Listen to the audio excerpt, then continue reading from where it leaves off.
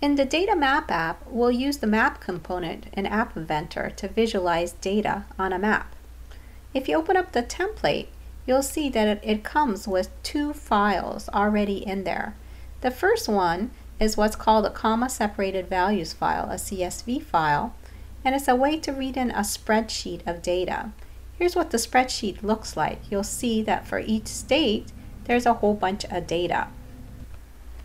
Notice that the states are in alphabetical order here, and that in each column there's some data. For example, is population, death by firearms rate, and so on. These are all from the CDC and Census.gov websites. The second data file here is what's called a GeoJSON file, and this contains geographic information. It's a little bit harder to read, but you'll see that each state is in here with a whole bunch of features for that state. And what's really important here is the list of coordinates, and this is what draws a polygon on the map for that state. So let's use these files. First of all, we need a map component. And I've already added a label here, which you should add. Let's make the width of the map fill the parent, and let's make the height 50% of the screen. Right now it's centered at MIT, but we would like it to be centered in the middle of the United States. So here is the latitude and longitude for Oklahoma City, which is kind of in the middle.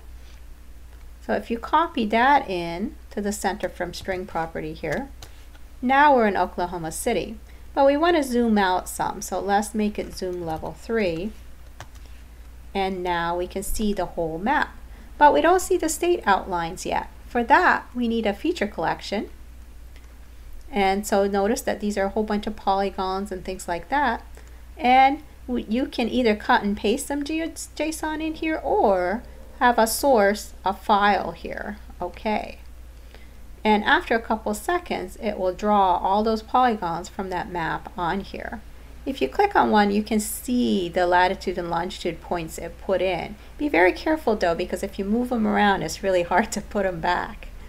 So the last thing we need in here is under storage, a file, and this is for that data file down here.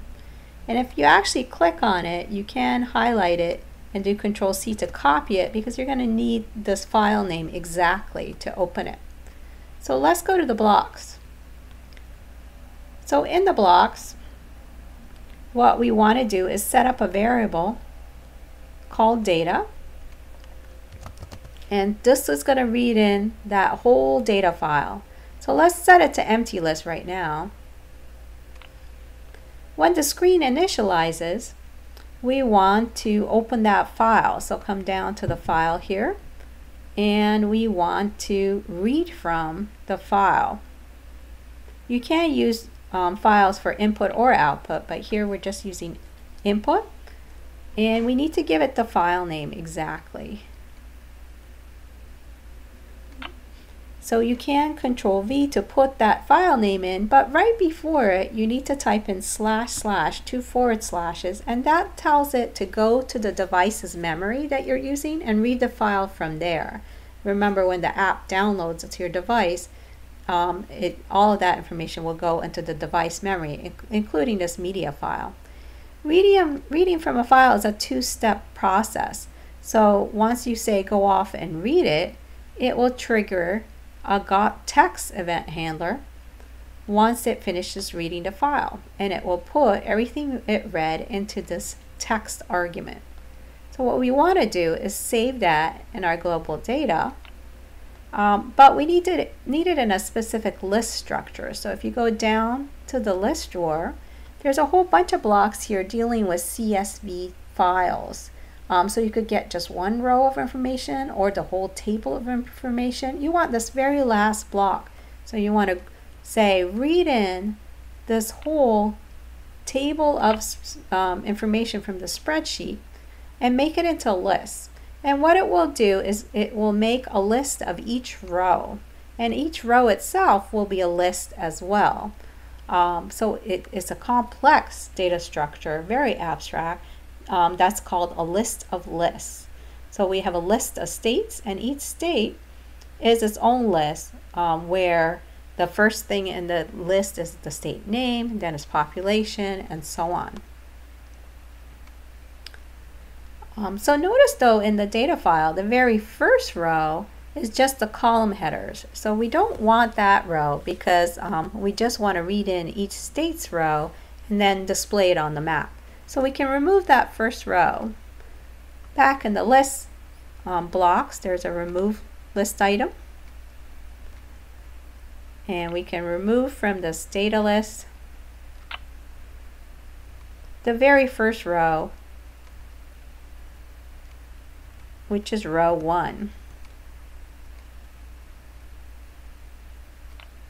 Now we're ready to process the rest of the list of states, and for that we want a loop. You can either use a for each number loop or for each item in list.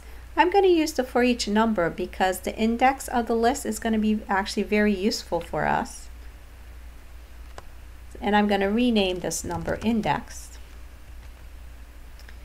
And we want to go from 1 to the length of the list. Now there's actually 2 different lists though that are parallel. So there's this list of data that's in order by state, right? There's also the list of states here, the feature collections, and that is also in order by state, okay? So they're parallel lists, which really makes our job a lot easier. They're in exactly the same order. So we can go through either list and then get the data from the file and put it on the map. So let's grab a length of list block here.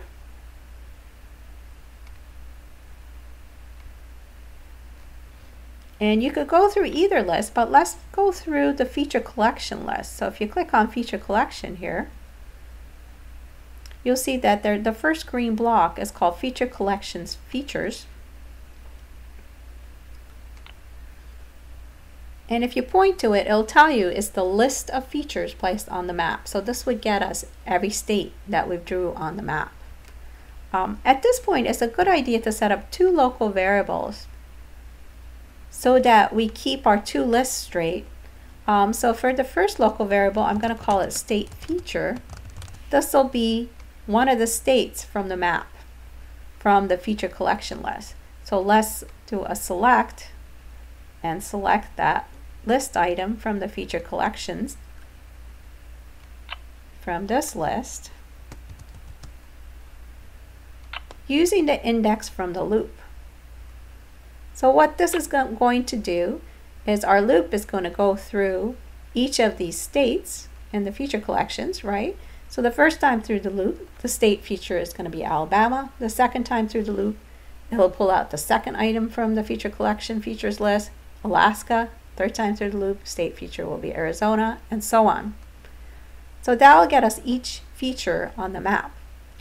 Let's do another local variable, but this time let's call it state data.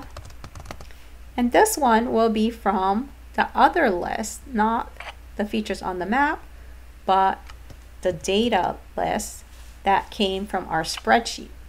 So this will say, okay, so now get me the data, this list for Alabama, then for Alaska, then for Arizona, and so on.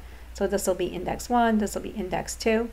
Now it's really important once you get this list to know how to get the information out of it. So the columns are going to indicate to you which index it is. To get the state name, we want index 1. To get the population, we want index 2, and so on. So we want to display that information on our map. So if we could use different blocks here to display that information with enable info box and the title and the description. But since this is more abstract, we're going through a loop. You want to come down to the any component blocks down here and find the any polygon blocks. So this will be more abstract. Whichever block, whichever state you've chosen, you want to set its description and its title. And the very first thing you want to do is enable its info box so that it will pop up a box with the title and the description. So the component that you want here is the state feature. That's the one that's on the map. And first of all, you want to enable the info box to true.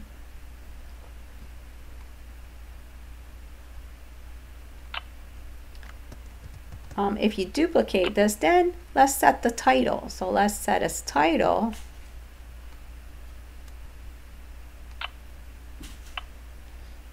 to something from the spreadsheet. So the title is probably a good idea to just put the name of the state. And remember, that's on column 1.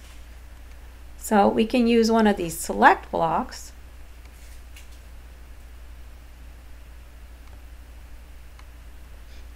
But what we want to look in this time is the state data.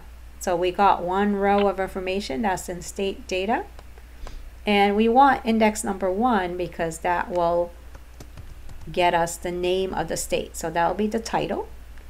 And then in the description, you can decide what data you want to put in the description. I'm just going to get column 2, which remember is just the population here of that state.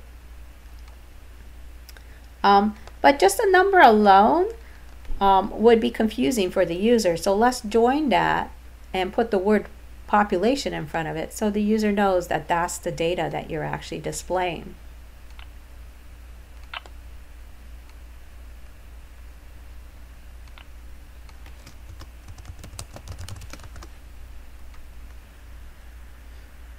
So now when I click on a state, it will pop up the name of the state and its population. And now we are actually displaying some data on the map. In the extensions, the projects for this project, you can color code these states so that it shows more data or less data. And you can also use an API to display the weather information about the state and some information down here in a web viewer as well. So have fun.